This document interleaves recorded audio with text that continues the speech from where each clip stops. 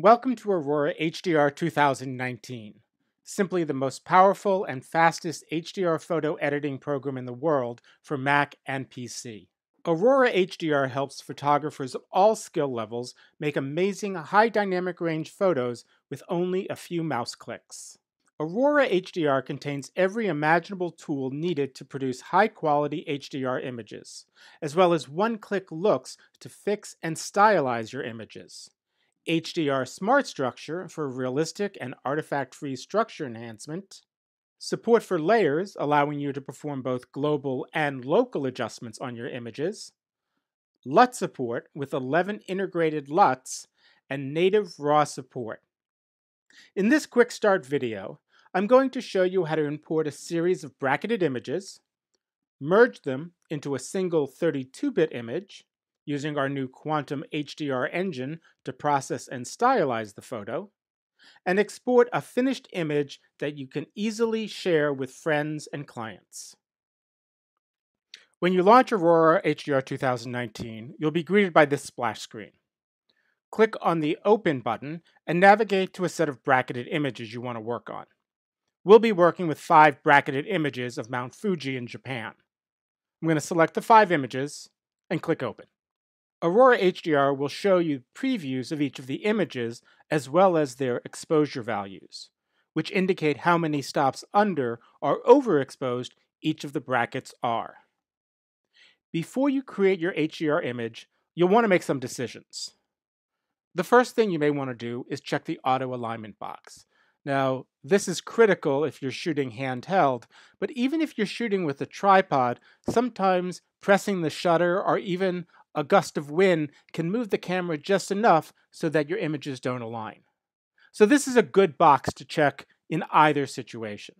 The next thing you want to do is you want to click the settings icon, which looks like a small gear, and this gives you a few more choices. The first one is ghost reduction. And ghost reduction is really useful for movement within the frame, whereas auto alignment is if you moved your camera. Ghost reduction is really useful if you have things such as cars moving or people walking, or in this case, maybe the leaves and the branches of these trees are moving between each of the different exposures. So I'm going to go ahead and turn on ghost reduction. And I have a couple of choices. I can choose which one of my 5 bracketed frames will be my reference frame, or the one that they're going to use as the primary image and then erase the ghosting from the other ones. Your next choice is whether or not to check the chromatic aberration reduction.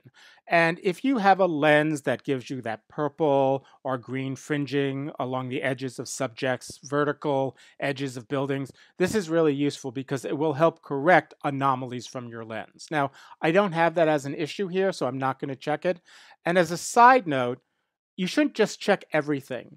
I mean, it can fix a lot of the issues, but if you don't need to fix it, all you're doing is you're forcing the application to do more calculations that are unnecessary, and it will take a little bit longer for your images to be merged together. Next, I'll click on the Create HDR button, and Aurora HDR will tone map each of the individual images and then merge those tone mapped images into a single high dynamic range image ready for me to work with. Now let's take a quick overview of the interface. In addition to your image, there are 3 basic areas to the Aurora interface. Along the top is the toolbar. Here you'll find general all-purpose and frequently used functions of the software. We'll explore some of these along the way as we edit. The side panel, located on the right of the main image, is where you'll find the individual filters to fine-tune your photo. And along the bottom of the interface is the Aurora HDR Looks panel. With a single click, you can apply multiple filters and adjustments to an image. Aurora HDR Looks can be used to fix problems in an image or give you a stylistic look. Looks are broken down into collections.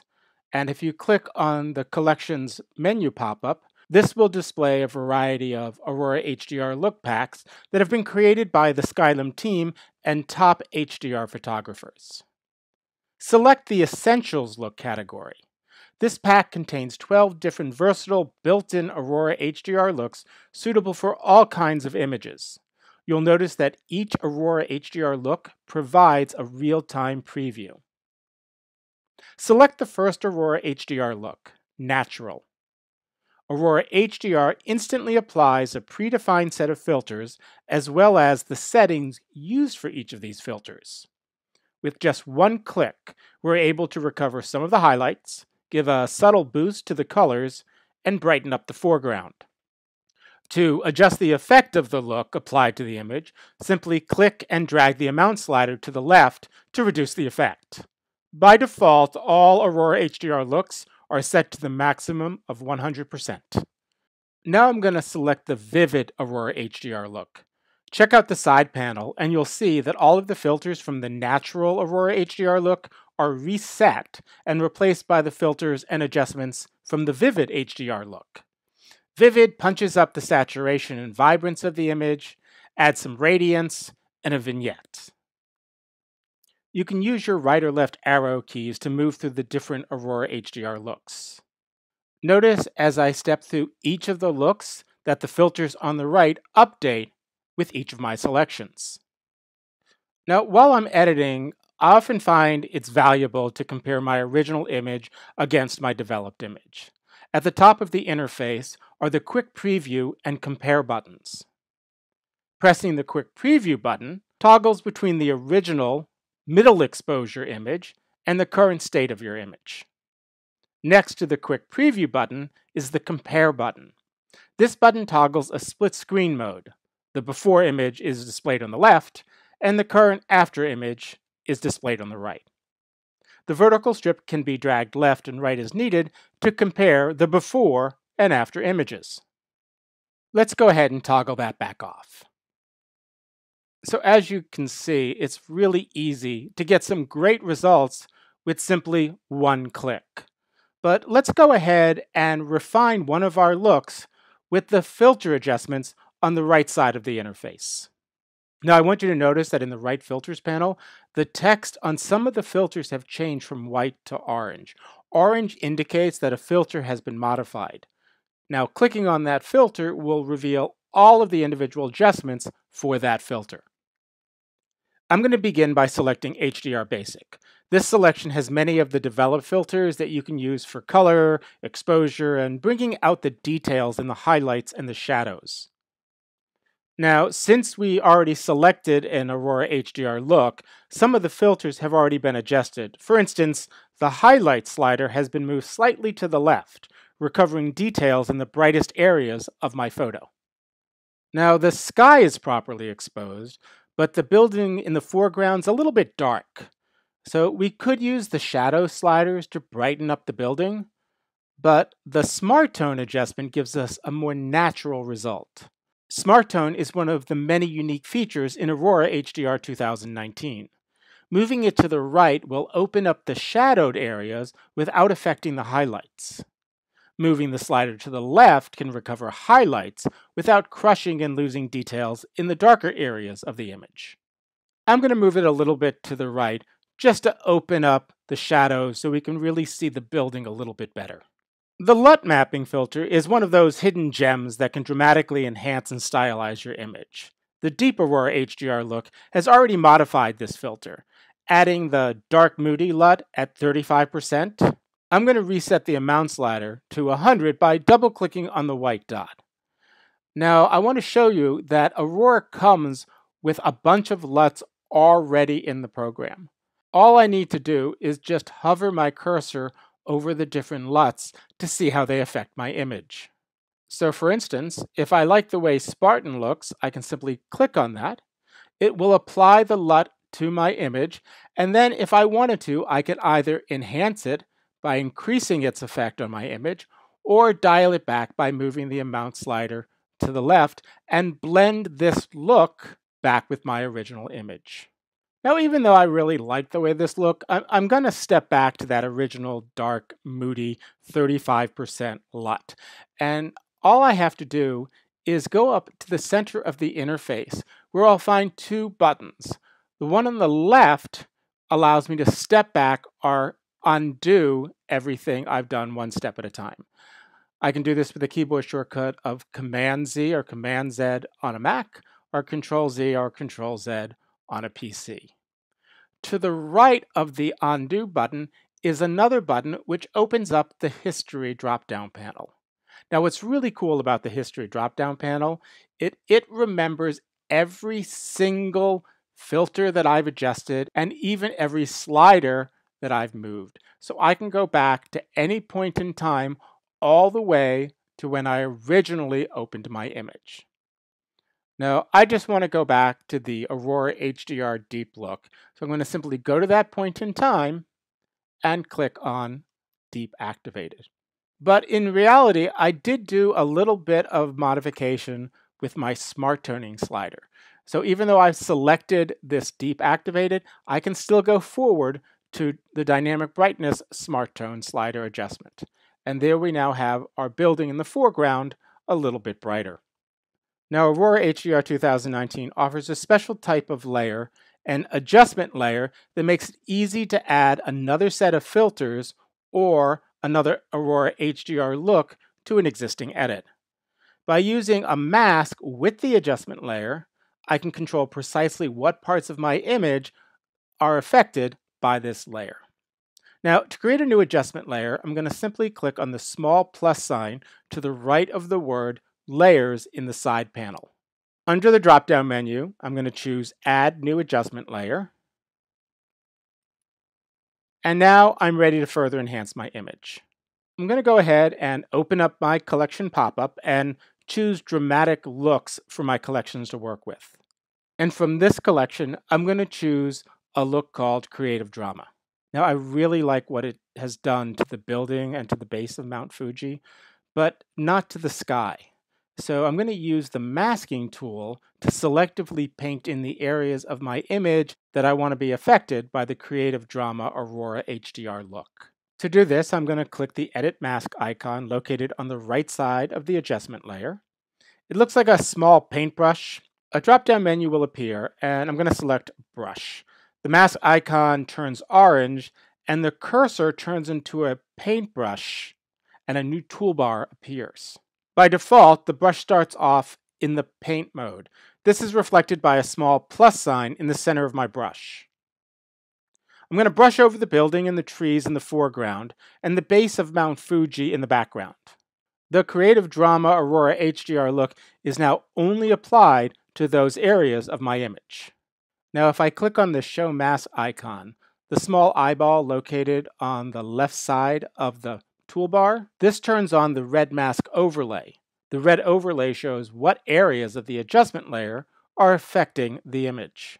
Now I can see that I've missed a couple of spots, and I've also painted over some areas of the sky that I didn't want to. And all I have to do is hit the Erase button, and now I can trim that mask so it is only being applied exactly where I want it on my image.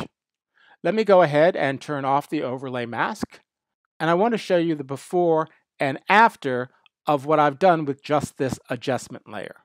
Now I'm going to go ahead and click on the blue Done button on the right side of the toolbar to get out of the masking mode. On the right side of this adjustment layer is a small eyeball, and I can use this to deactivate and reactivate just this layer. So by clicking on the eyeball, I can turn off the effect that I just applied, so I can see exactly how the Creative Drama look has affected the lower part of my image. Let me go ahead and turn that back on. Now, directly out of the camera, your digital photos will likely not be sized to the exact dimensions you need. Between different shaped screens, web pages, social networks, and prints, it's often common to need to change the shape and size of an image. In the upper right area of the toolbar is the crop icon. Clicking it, or simply pressing the C key on your keyboard, activates the crop tool. Now, by default, the crop will try to keep the original aspect ratio of your image. But if you go to the left side of the interface, you can click where it says Original, and you can choose from a variety of preset aspect ratios. I'm going to go ahead and choose the 1:1 square aspect ratio. And now, if I want to position this, I can simply move the image under the crop. And if I need to make the crop bigger or smaller, I can simply grab the edge and reduce it or enlarge it as needed. Once I get the image positioned and cropped just how I like it, I'm going to go ahead and click on the Done button on the far right side of the interface. While you're working on an image, you can save your progress as a native Aurora HDR file. The best thing about a native Aurora HDR file is that when you reopen them, not only can you pick up exactly where you left off, but Aurora has also saved a history of every edit you've made, every look you've applied, every slider adjustment made since you started working on your image. To save your work in progress, press Command-S or Control-S on your keyboard, or you can choose File, Save. In the pop-up dialog box, choose where you want to save your project. If you're on a Mac, there are a few checkboxes presented when you save your document. The first two are checked by default, and you should leave them checked.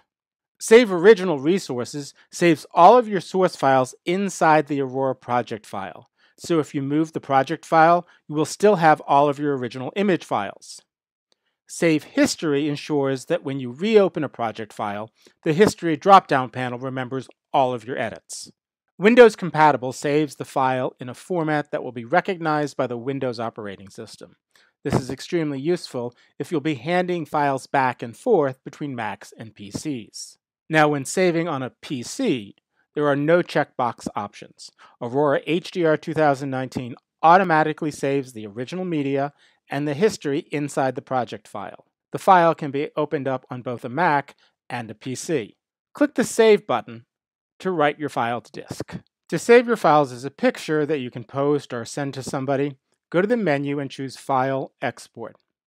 Choose where you want to save your file, and now you can select what format you want to save your file in, such as JPEG, TIFF, or several other popular formats. Depending on the format, you'll have additional options to choose from, such as size, color, depth, and compression, to name a few. This has been a really quick walkthrough of Aurora HDR 2019. But as you can see, it's able to bring out the best in your images, and it helps you create the perfect photograph you envisioned when you snapped the shutter. Aurora HDR 2019. Great photography differently.